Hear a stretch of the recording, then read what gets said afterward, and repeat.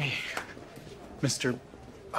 God, listen, I'm sorry that I slept with your wife. I didn't know she was married at the time, I swear to... Well, to you, I guess. Wait. Could you see Charlotte and me when we were... No need to worry, Daniel. Everything is as it should be.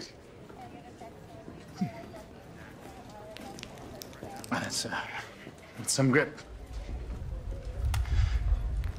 Yeah, maybe we should. You're hurting me. Let go.